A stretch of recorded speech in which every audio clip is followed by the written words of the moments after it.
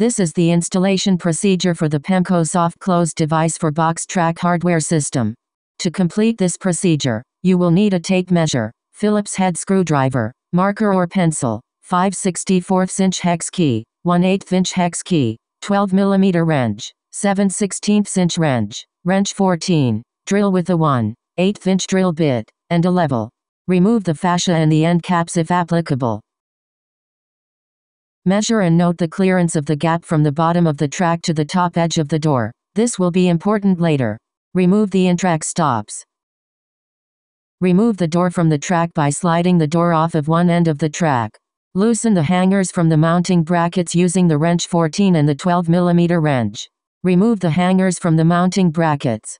Alternatively, the door can be removed by first loosening the jam nuts and unhooking the door from the hangers.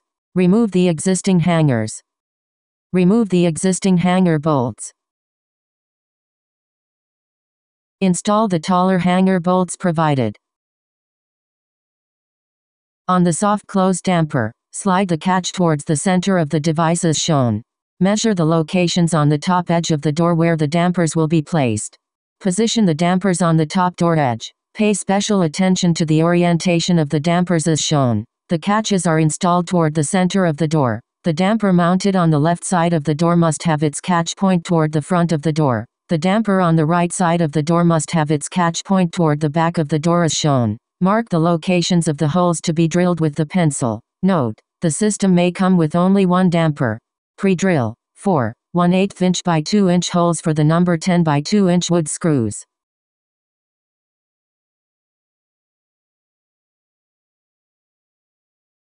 Position the dampers and insert the spacers between the mounting tabs on the dampers. Attach the dampers to top door edge using the number 10 by 2 inch wood screws and the Phillips head screwdriver.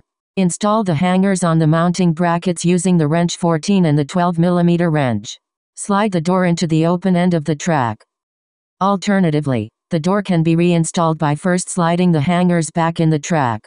Hook the door back on the hangers. Tighten the jam nuts and hanger nuts using the 12 mm wrench and the wrench 14. Adjust the door until it is level. Choose the appropriate activator pin by using the recorded clearance information you gathered in step 4 and the range of distances stated in this step. Install the appropriate activator pin on the end of the rod as shown using the 5/64 inch hex wrench. Perform this step on both activator assemblies if applicable. Install the activator assembly into the track as shown. Be sure that the activator pin is pointing towards the center of the track. Install the second activator assembly if applicable. Ensure the bottom base portions of the activators are in line with the door edge when the door is in the open closed position. Tighten the activator bolts using the 7/16 wrench. Perform this step on both activator assemblies if applicable. Locate the set screws at the bottom of the activator assembly with the 1/8 inch hex key. Fasten the set screws to secure the activator assembly to the track. Perform this step on both activator assemblies if applicable. Move the door to the open or closed position. Ensure the proper engagement between the activator pin and the soft close damper. Adjust the location of the activator assembly as needed. Apply 1 foam tape to the fascia as shown if applicable. Apply the second foam tape to the wall as shown if applicable. Replace the fascia and the end caps if applicable. This concludes the installation procedure for the Pemko soft close device for box track hardware system.